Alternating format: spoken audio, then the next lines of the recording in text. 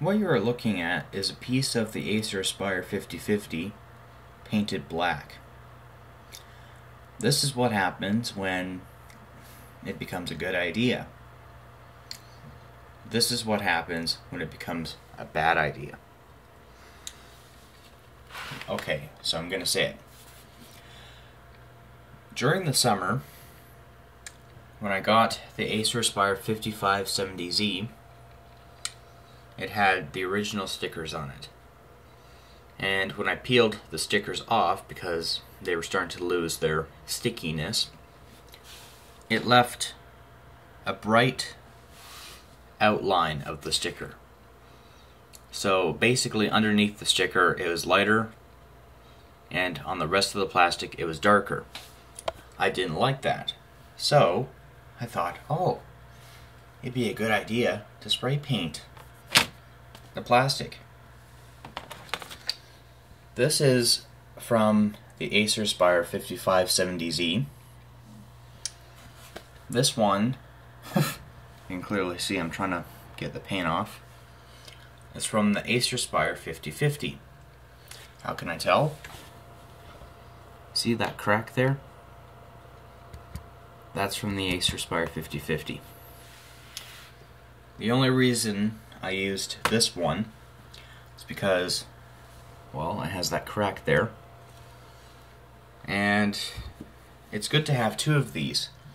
So if I spray painted the dummy case, which is the one with the crack in it, a color, and if I like it, I'll spray paint the other one. So, you know, it's good to have two of them. Now, I spray painted the mouse buttons. I didn't really like them, so I did some modifications. Could you imagine what this thing would look like if it was completely painted black with the silver mouse buttons? That'd be so cool. Because in the middle here, it's silver. The mouse buttons would be silver, and the webcam would be silver. So it just goes right in the middle. And that's how I liked it. Well, this is what happened. I had this thing sitting on the hot tub, and I had a cardboard box on top of the hot tub lid, of course. I spray painted this black with the first coat, then I let it dry, then put the second coat on, and then a friggin' spider crawls out from underneath the mouse pad and starts crawling on here, and it gets stuck. Reached over, pulled it out, and I smudged the paint. I was so pissed off with myself. I just died a little inside. So, yeah, that's what happened. I don't have sandpaper, so I tried scraping it off, which, right there, that's the actual plastic molding. When I scraped the black spray paint off, not only did I scrape that off, I scraped the silver off, revealing the plastic mold. Now, I'm a kind of person that doesn't like silver at all, because if you scratch the paint off of the silver, you're going to have this black color underneath. And that's what I didn't like. The Acer Aspire 5050 was spray painted black because there was a few pieces of paint flaking away, some of the silver, and it was revealing these black dots that kind of that really bothered me. I didn't like them. So, yeah. The only reason why I scraped the paint off this one, or starting to, the first thing to peel off was the front. This black spray paint is for plastics, but look at that. It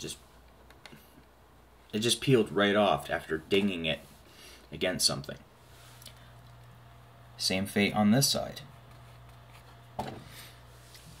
And I spray painted the sides, like the side rim.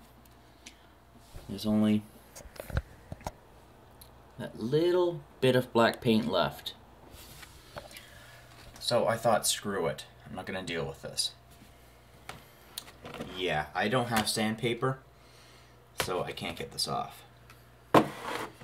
Heck, my nails are starting to grow and I have to cut them. So before I do cut them, I tried peeling the paint off. Well, that only worked for this part. So, you know, this part here was the easiest to kind of peel off. This part here is really hard. But I think it's going to look terrible because I can feel the scratch marks. So, what started out to be a good idea ended up to be a disaster on both casings. This one would have been a perfect one because this is all perfect, it's glossy, it's nice. But if it wasn't for that fucking spider just crawling on there, getting stuck, probably wouldn't have happened. So, I gotta figure out how to get this black spray paint off. I'm gonna fill up a sink full of hot water and with bubbly soap, see if it will kind of soak into the paint so it can be easier to peel off. And next summer, I'll try again. God, I'm so pissed off right now. Could you imagine going to a public place with your laptop looking like that? God, I sure as hell wouldn't.